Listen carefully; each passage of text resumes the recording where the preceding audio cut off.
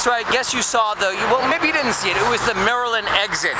This is the last stop in Washington, D.C., and this is why I came out to check out Fuego night at Aqua. Check it out, it's right behind me.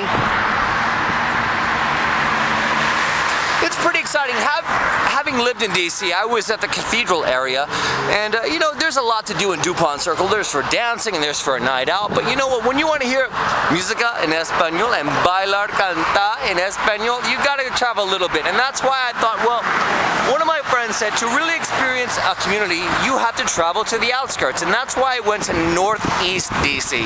How often do I get to do that? Not often. Having been living here in Northwest and having working here in Northwest, I never actually made it over here. But tonight I did. Check it out one more time. It's Northeast New York Avenue, 1800. It's Fuego Aqua Night.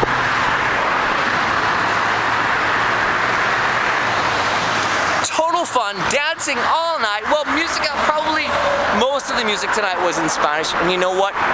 Everybody in the house loved it. So if you're in our nation's capital, do the monuments in the daytime and the nighttime. Well, explore the outskirts. It's so worth it.